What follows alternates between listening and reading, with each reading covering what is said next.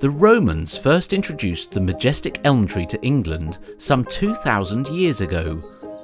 Farmers then cultivated these mighty trees to support and train their vines for winemaking, harvesting their fruit that hung from the elm's steady branches.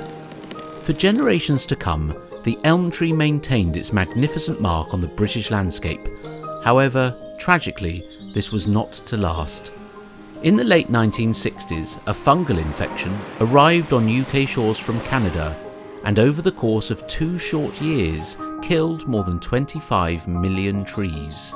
Today, only a small number of elm trees still stand tall across Europe, and, in what may be seen as a coincidence to the Romans' use of these trees, some of the oldest surviving English elm trees can now be found in West Sussex in the South Downs, the home of the Nyetimber estate and their vineyards.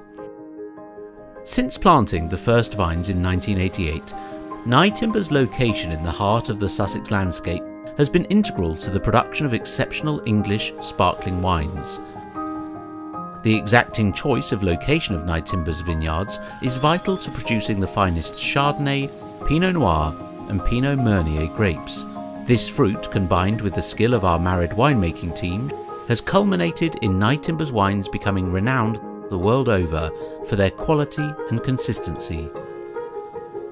Nyetimber's rewilding project of the grassland, hedgerows and ancient woodland will protect and preserve the multiple species of flora, fauna and inhabitants found there for years to come.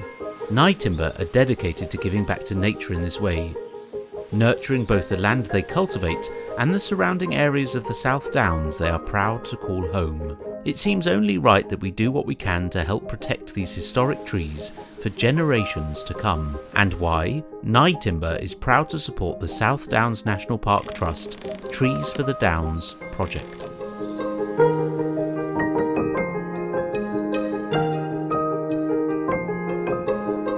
It's really exciting to work with a brand such as Nyetimber English Sparkling Wines to help get trees into the ground.